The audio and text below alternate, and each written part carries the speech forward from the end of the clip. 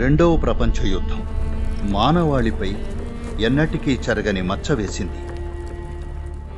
రెండవ ప్రపంచ యుద్ధం దాదాపుగా 1,20,00,000 మంది ప్రాణాలను బలి తీసుకుంది.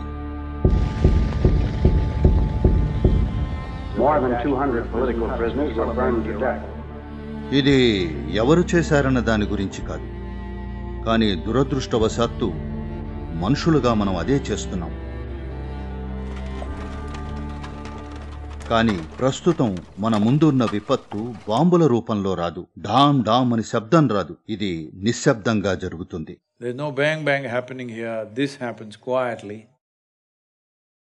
ప్రపంచంలో బాధ్యత గల ప్రతి శాస్త్రవేత్త చెప్తున్నదేమిటంటే 2045వ సంవత్సరానికి మన ప్రపంచ జనాభా 920 కోట్లై మనం అవసరానికంటే 40% తక్కువ ఆహారం ఉత్పత్తి చేస్తామని. అలా కనుక జరిగితే రెండవ ప్రపంచ యుద్ధం ఒక చిన్న గీతలాగా కనబడుతుంది. ఎందుకంటే 40% తక్కువ ఆహారం అన్నప్పుడు 6 నెలల వ్యవధిలో 150 నుండి 170 కోట్ల మంది చనిపోగలరని అంచనా వేయబడింది.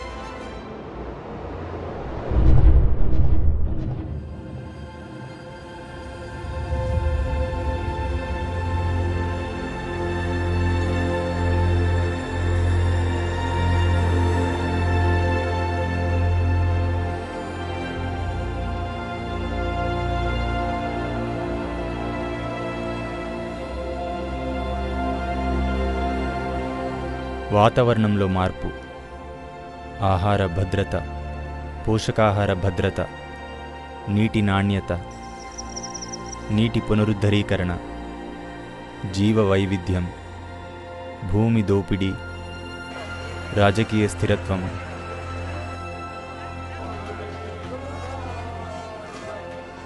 మానవుల ఆరోగ్యం, వారి శ్రేయస్సు, శాంతి, సంపద, వీటన్నిటికీ మూలం మట్టి.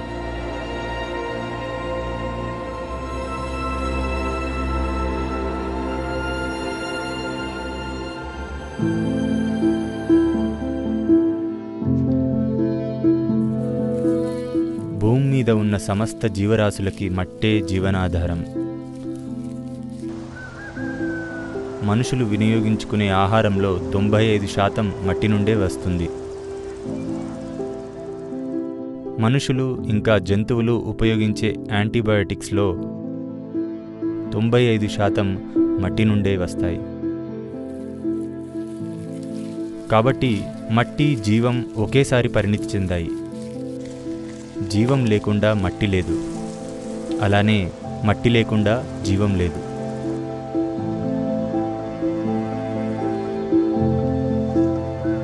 ఒక దోసెడు మట్టిలో దాదాపుగా 50 నుండి 70 లక్షల జీవరాశులుంటాయి. మన శరీరంలాగే ఇది కూడా. వాస్తవానికి మనం తీసుకునే ఆహారాన్ని మనంతట మనమే జీర్ణించుకోలేము. అందుకు అవసరమైన ఎంజైములు, ఆల్కలైన్లు మన శరీరంలో లేవు. మన పేగుల్లో ఉన్న సూక్ష్మజీవుల వల్లే మనం ఆహారాన్ని జీర్ణించుకోగలం. ఇదే విషయం అన్ని మొక్కలకు, చెట్లకు కూడా వర్తిస్తుంది. మట్టిలోని పోషకాలను వాటంతటవే తీసుకోలేవు. వాటికి సూక్ష్మజీవుల అవసరం ఉంది.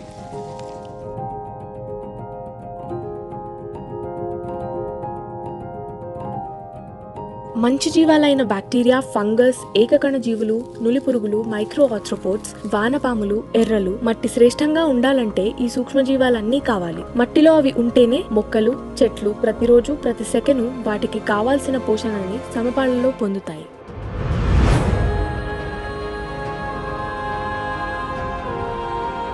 పైనున్న 15 అంగుళాలు మట్టిలో పైనుండి 12 నుండి 15 అంగుళాలు భూగ్రహం మీదున్న 87% జీవరాశులకు మూలమైంది, మీతో నాతో సహా.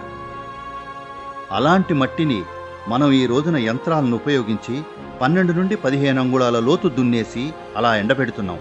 ఇది మన చర్మాన్ని నుల్చేసి ఎండలో నిల్చోవడం లాంటిది. అప్పుడు మీరు కేకలు పెడతారు కదా, భూమి కూడా ఖచ్చితంగా అదే పనిచేస్తోంది. భూమి కేకలు పెడుతోంది, కానీ ఎవరూ వినడం లేదు. మట్టిని దున్నేసి అలా ఎండకు ఎండబెడుతున్నారు. సూక్ష్మజీవులు చనిపోతున్నాయి.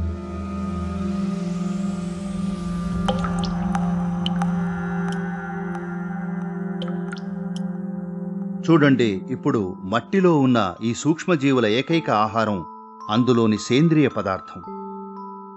ఈ సేంద్రియ పదార్థం ఎక్కడి నుండి వస్తుంది? ఇక్కడున్న ఆకుల్ని మీరు చూస్తున్నారా? ఎండు ఆకులు రాలిపోతున్నాయి. వాటిని ఏరం లేదా ఊడ్చి ఎత్తేయం. వాటిని అలానే వదిలేస్తాం. అవి తిరిగి మట్టిలో కలిసిపోతాయి. చెట్ల నుండి, గడ్డి నుండి, పొదల నుండి లేదా వేరే దేని నుండైనా వచ్చే ఆకుపచ్చని వ్యర్థాలు లేదా జంతువుల వ్యర్థాలే మట్టిలో సేంద్రియ పదార్థాన్ని తయారు చేస్తాయి.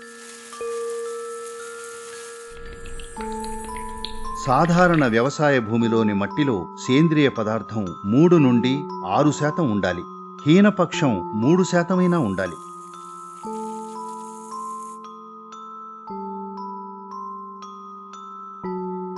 మూడు శాతం అనేది సరిహద్దు రేఖ. అంటే అందులో అవసరమైనంత వైవిధ్యం ఉన్న సేంద్రియ పదార్థం ఉన్నట్టు. అప్పుడు అవసరమైన సూక్ష్మజీవ వర్గాలు వాటి పనిని అవి నిర్వర్తిస్తాయి.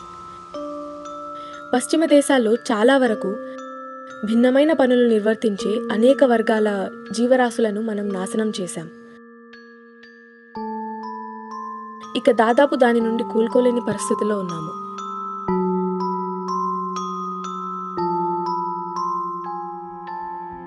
భారతదేశంలో 62% పైగా మట్టిలో సేంద్రియ పదార్థం 0.5% కన్నా తక్కువ ఉంది. దక్షిణ యూరోప్ మొత్తంలో మట్టిలోని సేంద్రియ పదార్థం దాదాపు 1% లేదా అంతకు తక్కువ ఉంది. అమెరికా సంయుక్త రాష్ట్రాల్లో 50% పైగా పంట భూమిని కోల్పోయారు. డైనోసార్లు అంతరించిపోవడం గురించి, డోడో పక్షులు అంతరించిపోవడం గురించి మీరు విన్నారా? కానీ ఇది మట్టి అంతరించిపోవడం గురించి. చూడండి, ఇది ఇసుక. దీనికి తగినంత సేంద్రియ పదార్థం జోడిస్తే ఇదే సారవంతమైన మట్టిగా మారుతుంది. అలానే మట్టి నుండి సేంద్రియ పదార్థాన్ని వేరు చేస్తే అది ఇసుకగా మారుతుంది. దీన్నే మరుభూమీకరణం లేదా డెసర్టిఫికేషన్ అంటారు. అంటే సేంద్రియ పదార్థం లేనందువల్ల ప్రపంచంలోని వ్యవసాయ భూముల్లోని మట్టి ఇసుకగా లేదా ఎడారిలా మారుతుంది.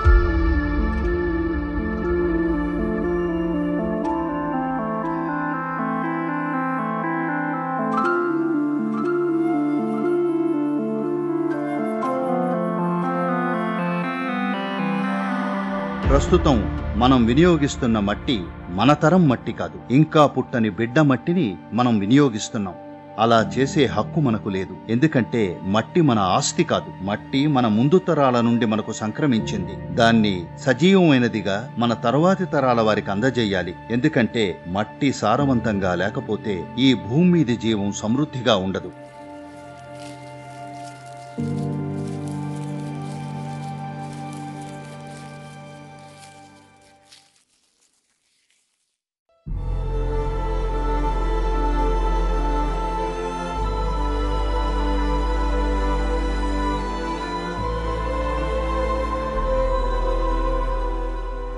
ఐక్యరాజ్యసమితి లెక్కల ప్రకారం మన వ్యవసాయ భూమి మరొక 80 నుండి 100 పంటలను మాత్రమే ఇవ్వగలదు.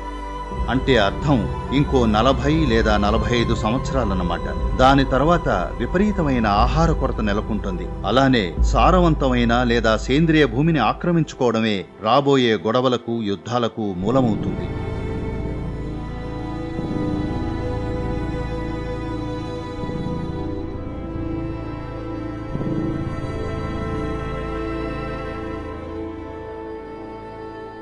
సామూహిక వినాశకాలైన అణుబాంబులు, క్షిపణులు, ఇతరత్ర వాటి గురించి ప్రజలు మాట్లాడుతుంటారు. అవును, హిరోషిమా, నాగసాకిలో అణుబాంబు వల్ల జరిగిన వినాశనం క్షమించరానిది. కానీ అతిపెద్ద సామూహిక వినాశకానికి మూలం ఆకలి అని మనం మర్చిపోతున్నాం. అసంపూర్ణ ఆహారం, పేదరికం, ఆరోగ్యకరమైన వాతావరణం లేకపోవడం, ఇవన్నీ కూడా వినాశకాలే. ఇప్పటికీ కూడా నిమిషానికి 16-17 మంది ఆకలి బాధ వల్ల చనిపోతున్నారు. ప్రజలు పెద్ద సంఖ్యలో చనిపోవడానికి కారణమైన ఆయుధం ఇదే. డిసెంబర్ 2019 లెక్కల ప్రకారం ప్రపంచవ్యాప్తంగా 61.9 కోట్ల మంది ఆకలి బాధతో ఉన్నారు. అందులో 4 కోట్ల మంది అమెరికాలో ఉన్నారు. ఇది టింబక్తులోనో లేదా భారతదేశంలోని మరెక్కడో కాదు. ఇది అమెరికాలో. ప్రపంచ ఆహార సంస్థ డైరెక్టర్ అమెరికాకు చెందినవారు. ఆయన ఇలా అన్నారు: 2035వ సంవత్సరానికల్లా చికాగో ఇంకా ఇల్లెనోయ్ ప్రాంతాల్లో భయంకరమైన కరువులు రావచ్చనన్నారు. మట్టి నాణ్యత చాలా వరకు దెబ్బతినడం వల్ల సులువుగా ఇలా జరగచ్చు. ఇంకా అంతర్యుద్ధాలు జరగచ్చు. Civil wars are expected. 2035, 2040 నాటికి ఒకే దేశంలోని ప్రజల మధ్య అంతర్యుద్ధాలు జరగచ్చని అంచనా. దేశంలోని ప్రజలందరికీ ఆహారం లభించకపోవడం వల్ల సహజంగానే కొట్లాటలు జరుగుతాయి. భారతదేశంలో 40% తక్కువ ఆహారం అంటే 40% మందికి ఆహారం లభించదు. వాళ్ళలా ఆకలితో ఓ మూలన కూర్చుంటారనుకుంటున్నారా? లేదు, మీరు ఊహించలేని పనులు చేస్తారు వారు. మీరిది అర్థం చేసుకోవాలి. అన్ని నాగరికతలు కేవలం ఆకలి మంటల వల్లే వృద్ధి చెందాయి. కడుపు నింపుకోవడానికి. నాగరికతలను నిర్మించిన ఆకలి మంటలు కనుక తీరకపోతే అదే నాగరికతలను కాల్చి బూడిద చేస్తాయి. దాన్ని తక్కువ అంచనా వేయకండి. Do not underestimate that. –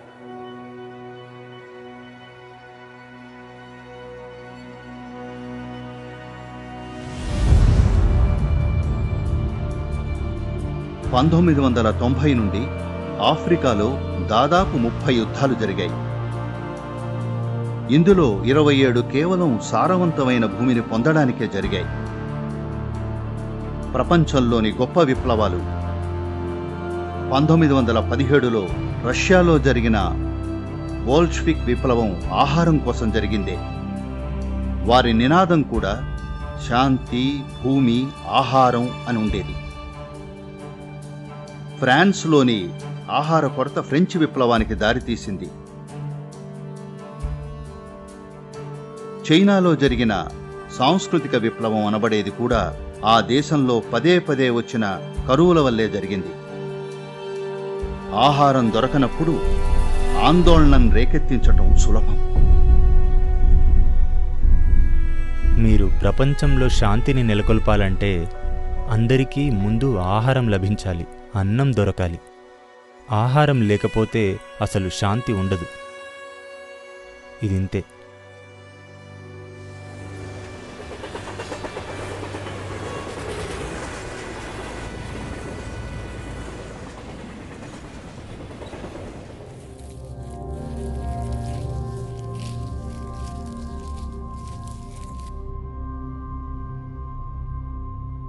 మానవుడి చుట్టూ ఉన్న వాటిలో అత్యధికంగా నిర్లక్ష్యం చేయబడిన అంశం మట్టి. మట్టి క్షీణించడం అంటే ఆహారంగా మారబోయే దానిని ఎప్పటికీ పోగొట్టుకోవడం వంటిది. మిగతా జంతువుల్లానే మనిషికి మిశ్రమ ఆహారం ఇంకా ఎన్నో పోషకాలు అవసరం. ఆహారం ద్వారా మనకు లభించే ఈ పోషకాలు మట్టిపై ఆధారపడి ఉంటాయి. గొప్ప పోషకాలు, ఖనిజాలతో నిండి ఉన్న మట్టి ఆరోగ్యకరమైన ఆహారానికి మొదటి మెట్టు. పోషకాలు మట్టి నాణ్యతపై ఆధారపడడం, మనం తీసుకునే ఆహారం నాణ్యత ప్రత్యక్ష సంబంధం కలిగి ఉన్నాయి. అయితే దీన్ని చాలామంది సరిగ్గా అర్థం చేసుకోలేదు. మీరు మట్టిలోకి ఎన్నో పోషకాలను చేర్చాలి. అవి నైట్రోజన్, పొటాషియం, సూక్ష్మ పోషకాలు, కాల్షియం, మెగ్నీషియం, ఇంకా ఖనిజాలు ఉన్న సేంద్రియ పదార్థం. వీటన్నిటినీ ఏదో ఒక రూపంలో తిరిగి మట్టిలోకి చేర్చాలి. అప్పుడే మట్టి సారవంతమవుతుంది. మట్టి వేర్లను, గడ్డిని, వాటిపైన కంకిని పండిస్తుంది. ప్రజలు కంకిని తీసుకుని గడ్డిని, వేర్లను తిరిగి మట్టిలో వేస్తే మట్టి పంటలోని తన వాటాను పొందుతుంది. ఇది మంచి విషయం.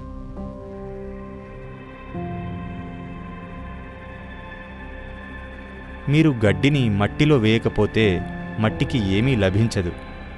అలా క్రమంగా మట్టి నిస్సారమై, నిర్జీవమై ప్రధానమైన పదార్థాలను కోల్పోతుంది. మట్టి నాణ్యతను కోల్పోయి నిస్సారమవ్వడమంటే అదే. మట్టి నిస్సారమైనప్పుడు దానిపైన నివసించే మనుషులు కూడా క్రమంగా దుఃఖపూరితమవుతారు. అమెరికాలో మట్టి నిర్జీవం అవడం వల్ల అక్కడి పండ్లలో, కూరగాయల్లో, ఇంకా వారు తినే అన్ని పదార్థాల్లో విటమిన్ ఏ 21% పడిపోయింది, విటమిన్ సి 30% పడిపోయింది, ఐరన్ 37% పడిపోయింది, కాల్షియం 27% పడిపోయింది. సలాడ్ లాంటి పదార్థాలు తినడం వల్ల ఆరోగ్యం లభిస్తుంది అని మీరు అనుకుంటున్నారు. కానీ 20వ శతాబ్దపు తొలినాళ్లలో అప్పటి ఆహారంలో ఉన్న పోషకాలతో పోలిస్తే ఇప్పటి ఆహారంలో అవి 10% మాత్రమే ఉన్నాయి. 20వ శతాబ్దపు ఆహారంతో పోలిస్తే 90% పోషకాలను కోల్పోయాం. అమెరికాలోని వ్యాధి నివారణ సంస్థ కోవిడ్ పరిస్థితిలో ప్రముఖ పాత్ర వహిస్తున్న ఈ సంస్థ వారు అమెరికన్లందరిలో పొటాషియం లోపం ఉంది అన్నారు. 100% మందిలో పొటాషియం లోపం, 90% మందిలో విటమిన్ ఈ లోపం ఉంది, 70% మందిలో విటమిన్ కే లోపం, 52% మందికి సరిపడా మెగ్నీషియం లేదు, 43% మందికి సరిపడా విటమిన్ ఏ లేదు, 40% మందికి సరిపడే విటమిన్ సి లేదు. అత్యంత సంపన్న దేశమైన అమెరికాలో ఇది పరిస్థితి. దీని అర్థం మీరు సరిపడా ఆహారం తింటున్నా కూడా ఇందులో కావలసిన పోషకాలు లేవు, ఎందుకంటే మట్టిని ఆ విధంగా నాశనం చేశాం. Because soil has been destroyed like this.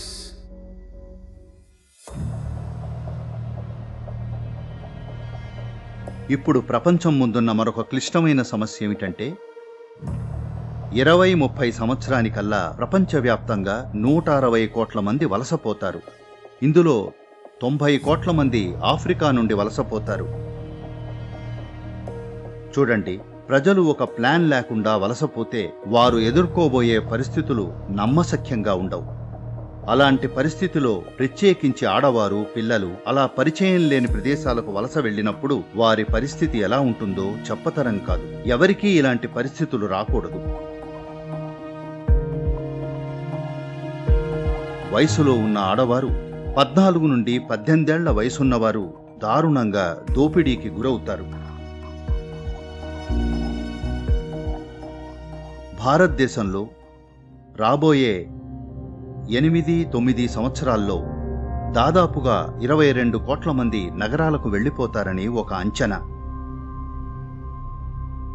మీ నగరంలో మరో 2-3 కోట్ల మంది ఉండడానికి స్థలం ఉందా? మీరే చెప్పండి. ఇలానే ప్రపంచమంతా భారీ స్థాయిలో జరుగుతుంది.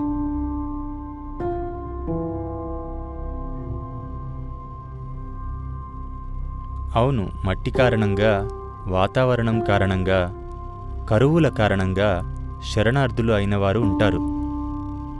ఈ శరణార్థులు ఇతరుల ఇంటి తలుపు తడతారు. అందుకు అమెరికాలోని దక్షిణ సరిహద్దు మంచి ఉదాహరణ. అక్కడి శరణార్థులు అవతలి ఒడ్డుకు చేరతామో లేదోనని తెలియకుండానే మెడిటరేనియన్ సముద్రంలోకి దూకారు.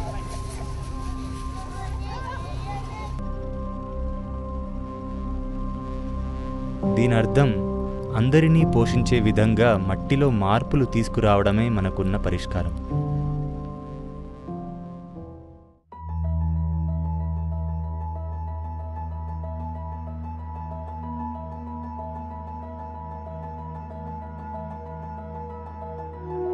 మట్టి నిస్సారమవ్వడానికి, ప్రపంచవ్యాప్తంగా ఉండే సమస్యలకి ప్రత్యక్ష సంబంధం ఉంది. ఉదాహరణకు వాతావరణంలో మార్పు. ప్రస్తుత నాగరికతను నేను కర్బన నాగరికత అంటాను. మనం చేసే ప్రతి పని కర్బనం ఆధారంగానే చేసేది. జీవశిలాజం ఆధారిత ఇంధనం వల్ల ఉత్పన్నమయ్యే కర్బనం. దానితో జీవశిలాజం ఆధారిత ఇంధనం ఉండే కాదు, మట్టి నుండి కూడా మనం కర్బనాన్ని క్షీణింపజేశాం. ఎక్కువ శాతం కర్బనం ఎప్పుడూ మట్టిలోనే ఉంటుంది, కానీ ఇప్పుడు అది చాలా వరకు వాతావరణంలో ఉంది. ఎక్కడైతే ఉండకూడదో అక్కడే ఉంది. అది వాతావరణంలో చేరినప్పుడు మీరు విన్నట్లుగా గ్లోబల్ వార్మింగ్, వాతావరణంలో మార్పు లాంటి ప్రభావాలుంటాయి. కానీ ఇందులో దాదాపుగా 40% వంతు మట్టిని దున్ని ఆరబెట్టడం వల్ల జరుగుతుంది. ఇందుకు మూలకారకాలు వ్యవసాయం, ఖాళీ భూములు. ఏ మట్టి అయితే వాతావరణంలోని కార్బన్ డయాక్సైడ్ని, మిథేన్ని పీల్చుకుంటుందో అదే మట్టి ఇప్పుడు దాన్ని ఉత్పత్తి చేస్తుంది. ఎందుకంటే మనం మట్టిని దున్ని ఎండకు వదిలేస్తున్నాం. దానివల్ల అందులో జీవం గాని, సూక్ష్మజీవుల ప్రక్రియ గాని జరగడం లేదు.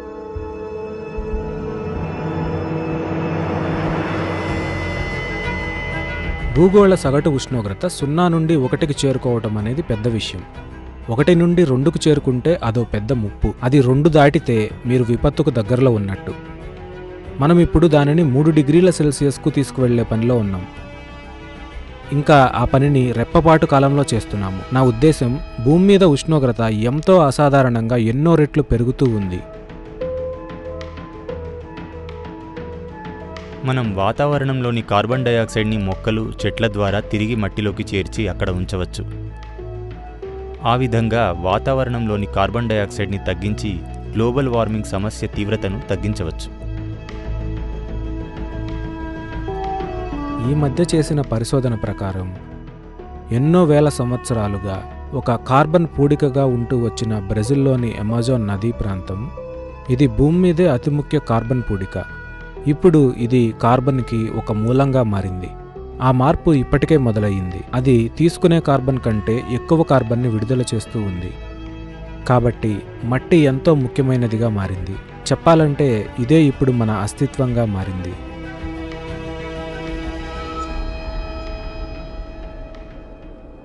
చూడండి, ఈ గ్రహం మీది జీవ ప్రక్రియ అంతా కర్బన ఆధారితమైంది.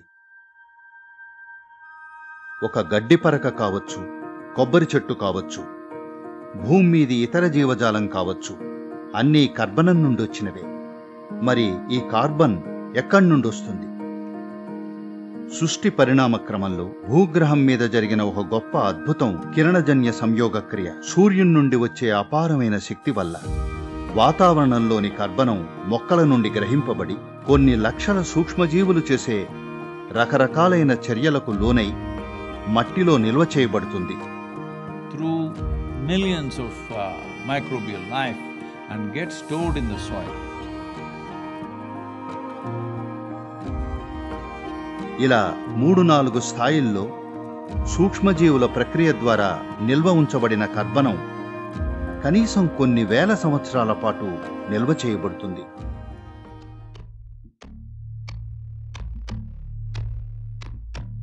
మనం భౌగోళిక మార్పుకి రూపంగా మారాం.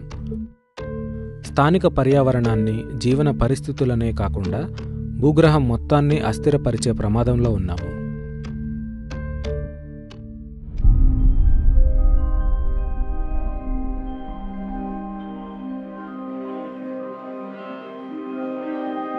మన వద్ద కేవలం 60 సంవత్సరాల పాటు సాగు చేయగలిగే భూమి మాత్రమే మిగులుందని ఐక్యరాజ్య సమితి చెప్తోంది. అంటే 50 ఏళ్లలో భూమిపైన తీవ్రమైన ఆహార సంక్షోభం నెలకొంటుంది. ఉధృతమైన కరువు కాటకాలను తప్పించుకోలేము. మన వద్ద 60 ఏళ్ల వ్యవసాయం మాత్రమే ఉందని అందరూ చెప్తున్నారని నాకు తెలుసు. కానీ అది 10 ఏళ్ల కిందటి మాట. ఇప్పుడు మన వద్ద 50 ఏళ్ల సమయం మాత్రమే ఉంది. మట్టి సజీవమైనది. అందులో ఎన్నో జీవరాశులున్నాయి. ఆ జీవరాశులు చనిపోతే మట్టి సారవంతంగా, సజీవంగా ఉండలేదు.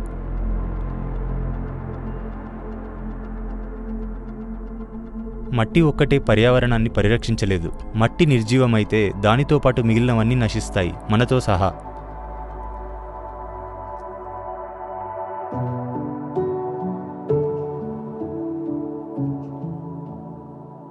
మట్టిని పరిరక్షించడం అనేది ఇప్పుడు మొదలు పెడితే 15 నుండి 20 ఏళ్లలో ఒక చెప్పుకోదగ్గ స్థాయిలో మట్టిలో మార్పులు తేవచ్చు.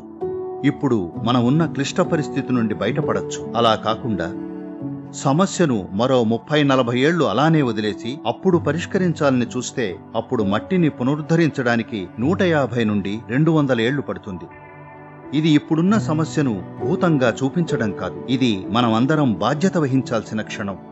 మానవులుగా ఇప్పుడు మనం దీనికోసం పాటుపడితే తప్పక దీని నుండి బయటపడగలం. We as human beings, if you stand up right now, we can turn this around.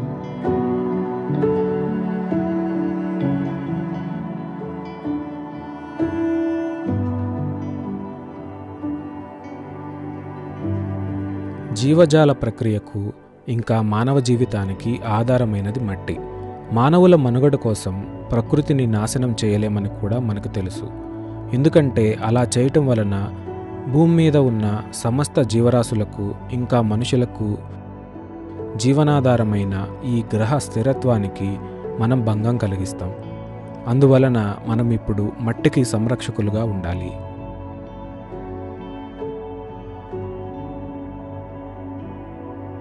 మట్టి నిస్సారమవడం గురించి ఏ చర్య చేపట్టకుండా ఉంటే కలిగే నష్టం కంటే ఏదో ఒకటి చేయడానికి చెల్లించే మూల్యం తక్కువ. కానీ దీన్ని రైతులు వ్యక్తిగతంగా చేయలేరు. ఇందుకు అంతర్జాతీయ విధానాలు కాకపోయినా ప్రాంతీయపరమైన విధానాలు అవసరం.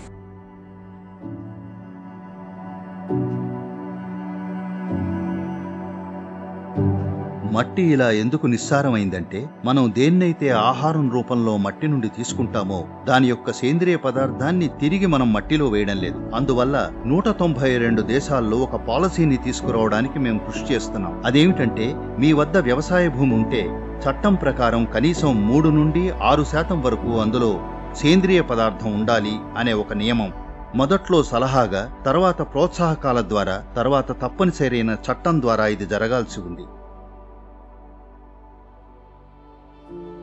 ఒకవేళ దీన్ని చట్టబద్ధం చేయకపోతే భవిష్యత్ తరాల వారు ఏం చేస్తారో మనకు తెలియదు. మనం చేసింది అదే కదా. పోయిన తరం నుండి ఈ తరం వరకు ఒక్క తరంలోనే మనం మట్టిని నాశనం చేశాం.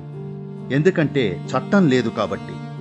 ఒకవేళ చట్టం ఉండి ఉంటే మట్టిలో కనీసంగా ఉండవలసిన సేంద్రియ పదార్థం ఉండి తీరాలి. మనం దాన్ని అలా ఉంచేవాళ్ళం. కాబట్టి మొట్టమొదట చేయవలసింది చట్టం చేయడం. చట్టం చేయడానికి ఏం కావాలి?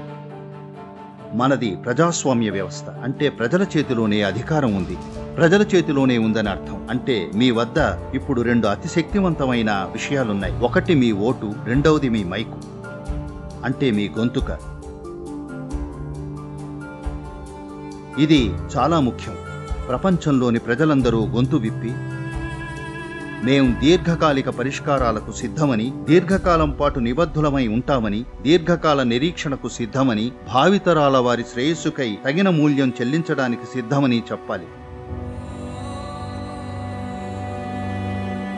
అందువల్లనే మట్టిని రక్షించు అనే ఉద్యమం చర్యల గురించి కాదు, ఇది పాలసీల్లో మార్పు తేవడం గురించి.